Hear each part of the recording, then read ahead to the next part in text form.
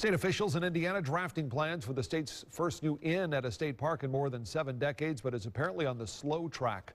It's a story WSBT-22 has been following since April. State lawmakers approved using $24 million to build this inn at Potato Creek State Park.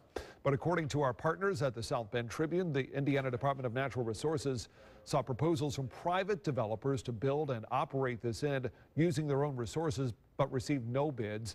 So the state will have to design and build this lodge itself. Now, at this point, no architect has been hired. To read more about the DNR's plans, check out reporter Joe Ditz's story in today's South Bend Tribune.